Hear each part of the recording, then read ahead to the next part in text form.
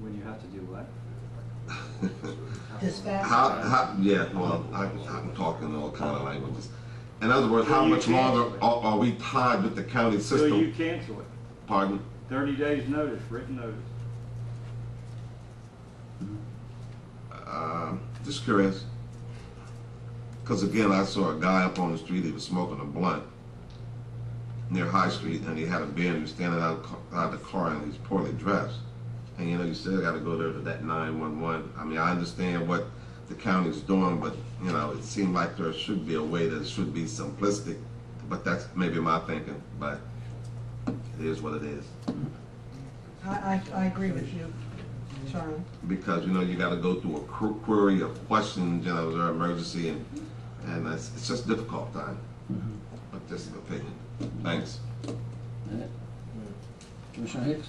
Yes, I know that Lewis is out today, but I do want to follow up with a couple of things. I wanted to find out if we've made any progress with the, in talking with the Cecil County officials to discuss the land behind the Board of Education for a possible recreation center location. Can we ever move forward on that? No, I think Gene Minter's working. Yes, Okay. Gene. Yeah. Long process. I'll ask her to follow up with you. I think Gene is a follow-up. Okay. Yeah, Gene. Okay. And Chief, I'm still getting, I guess, interest from individuals that own property in our high-risk areas for possible substations or satellite locations. So maybe we can just actually sit down and see if it's feasible at all, to come up with some numbers or something. I'm not sure how to do that.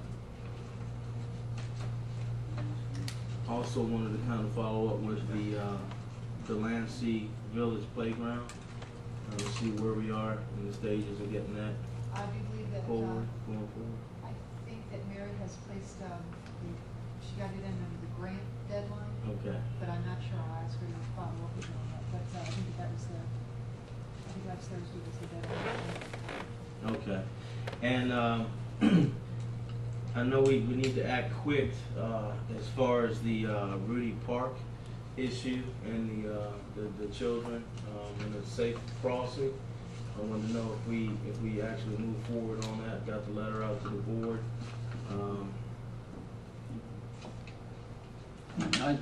Lewis did type up a letter to the superintendent, and he sent a letter to her. Let them know what we discussed at the meeting there, and if they would help us out with that problem, with getting the bus stop there.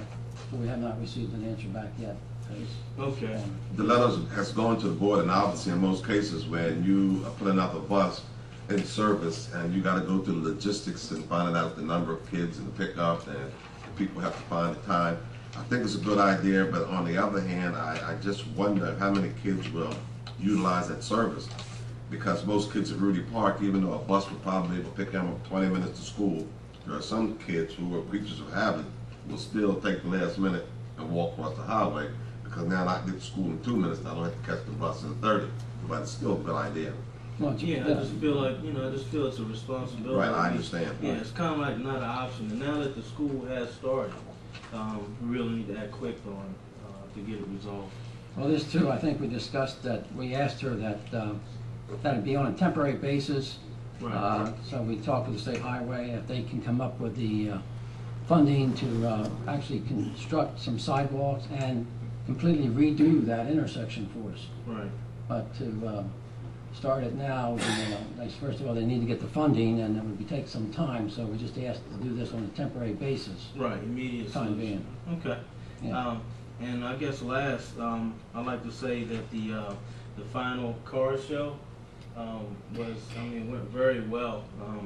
It seemed to meet a lot of out-of-towners, so to speak, that brought their families and other members in for the car show, and really enjoyed walking downtown. I didn't get any complaints at all, just a lot of good comments. The weather was nice as well. So thank you for that, Elkton Thank you. Alliance, and keep that up. They did keep asking too if we can get an October call show. I talked to Lieutenant Waldridge today. They are looking for an October show on the weekend. So we're looking into that. If we can have permission to close the road in the daytime on a weekend day, they're looking into it. So, and the food establishments I had 3 establishments come in the next day to thank us. One said it paid for their bills for the month. The other one where it's packed, and all 3 were just really happy that we did that. That's good. I think we had a very successful year. Yeah. Very nice. And all of you should have received an invitation to Elkton's first home football game, at which time they're going to dedicate the stadium. Your tax dollars have gone into the stadium in the amount of $55,000, which they have done very, very well. So, yeah, I believe asking a number of people, county commissioners, board of education members, local officials. So did you all get those? Yeah. Yeah. I did respond to that. I would be there.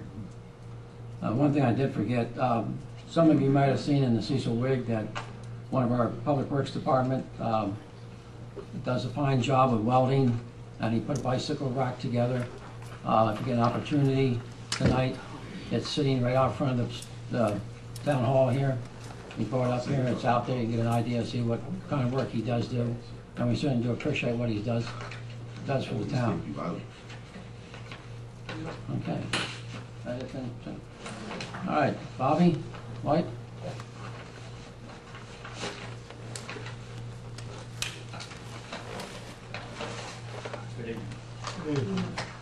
I'm Bobby Whited, and I'm here to now discuss this water and sewer bill increase. I know this thing went through, and I know it's past that point, but what I would like to ask of the commissioners and the town finance people is to look at the possibility of billing monthly.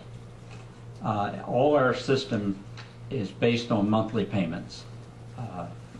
Retirees, people on social security, people that have their incomes come in, everything, most of the bills are based monthly bills.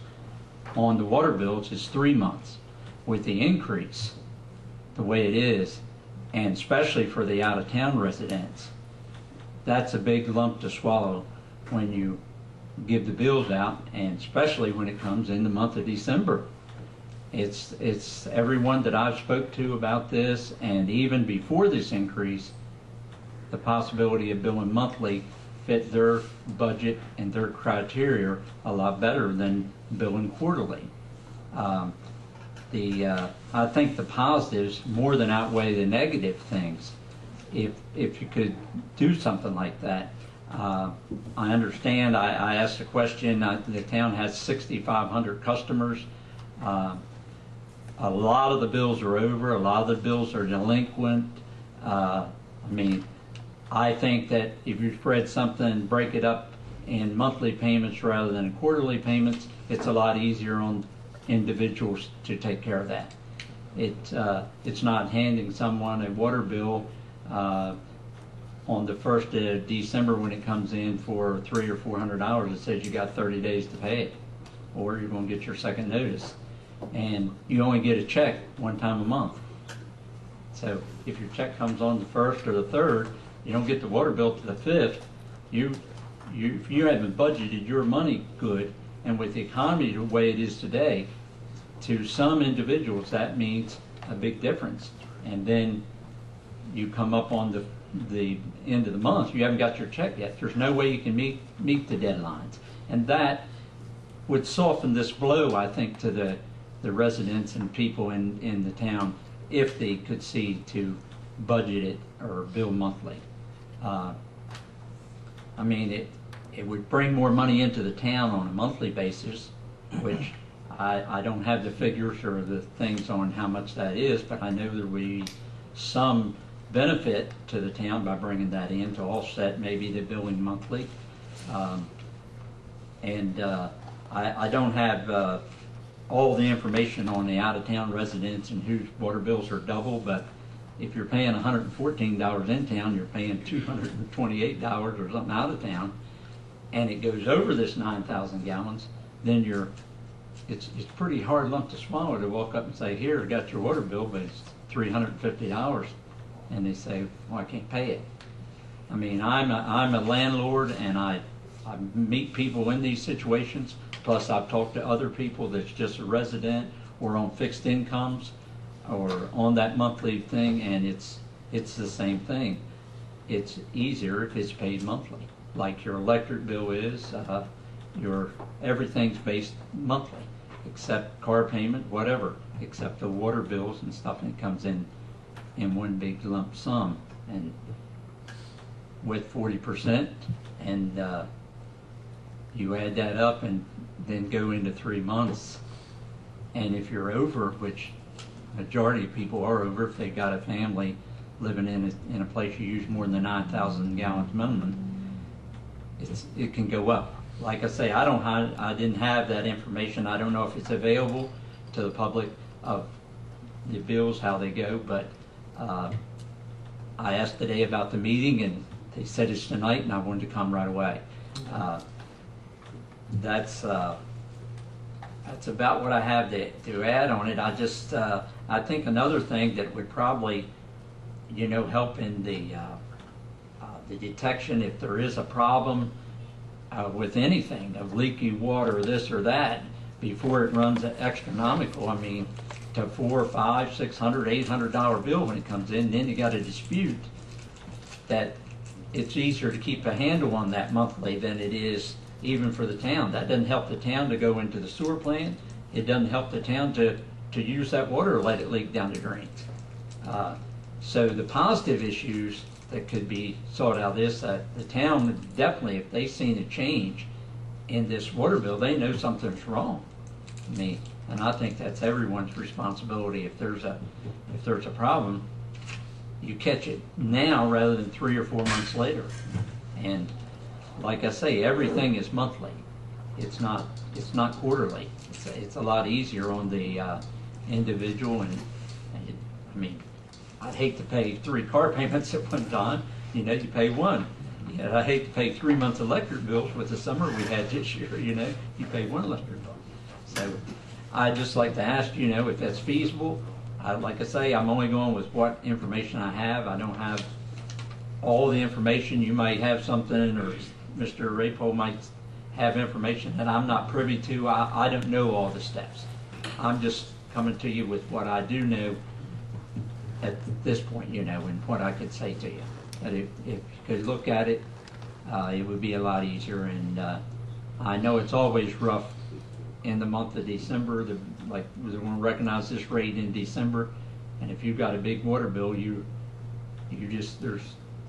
if you look at the thing, it's other things too. You're on fixed income. A lot of people don't set fixed income.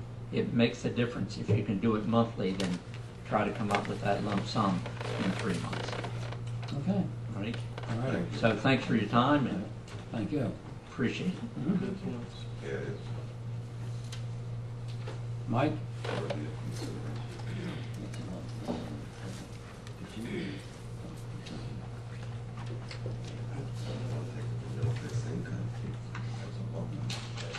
Evening, Mayor, Commissioners.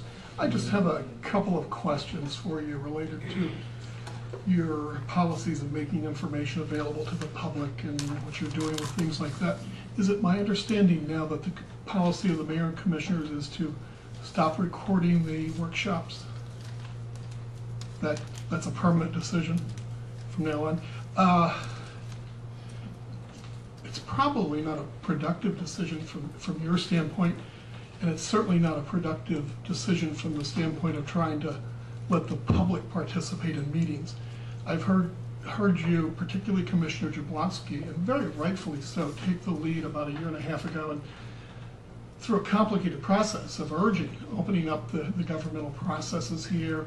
And you did some important steps, like, the argument was, well, let's start streaming the videos so we can do them. You started tweeting and all these things, and it was all about creating